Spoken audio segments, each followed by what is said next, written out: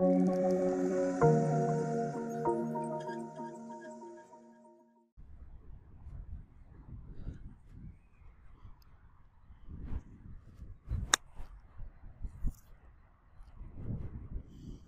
guys, golf's a pretty complicated game. You have to make a number of decisions very quickly and you're under pressure. You have to think about what club are you going to use. Do you want to hit the ball a long way or do you want to hit a shorter pitch? You have to think about how hard you're going to hit it. Once again, full swing or maybe a little bit more gentle. You also have to think about the undulations of the fairway, the green, and also the conditions. It may be windy. All of these decisions have to be made in a very short space of time. Guess what? You're under pressure and you only get one chance. Let's continue with Mark's analogy of golf and look at how SOLIDWORKS simulation tools can help make the right product development decisions or create the perfect golf shot. We'll focus on recreating Tiger's iconic birdie on the 16th at Augusta National in the 2005 Masters. Firstly, we'll need to model up the 16th hole. SOLIDWORKS includes the ability to place a picture into a sketch. This will make sure we can get the proportions of the green, the lake and positions of the bunkers about right. For a distance reference, I've used the Sunday pin position placements as this gives us a good dimension to use for scale. We can use the sketches we created and make some planar surfaces for the water, green and bunkers.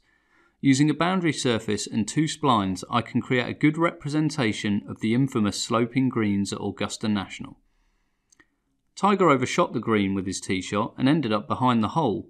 Using a simple sketch point, we can plot Tiger's position for his second shot.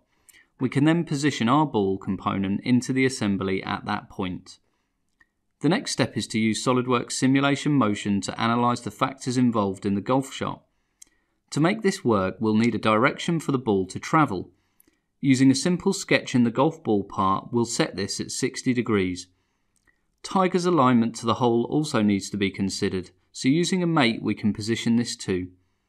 In motion we can add an initial velocity and spin rate to make the ball move, but in order for it to interact with the green, we also need to define contact and gravity. Then we need to estimate the friction between the ball and the green, which we can do by defining some materials. We have all the factors contributing to Tiger making the right decision first time, however we can be a little bit smarter here. Using design optimization, I can allow SOLIDWORKS Simulation to alter all these constraints and optimize them. We'll use a proximity sensor and set this to minimize, and then it will iterate within a range until we get the ball as close to the hole as possible. Let's take a quick look at the results.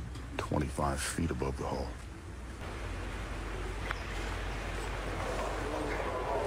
Well, here it comes. Oh my goodness. Oh, wow! Testing multiple scenarios works for golfers on the practice ground, but not in the tournament. They get one shot to get it right, and the same is true for product development. There is always a finite amount of time to get things done and a pressure to get things right first time.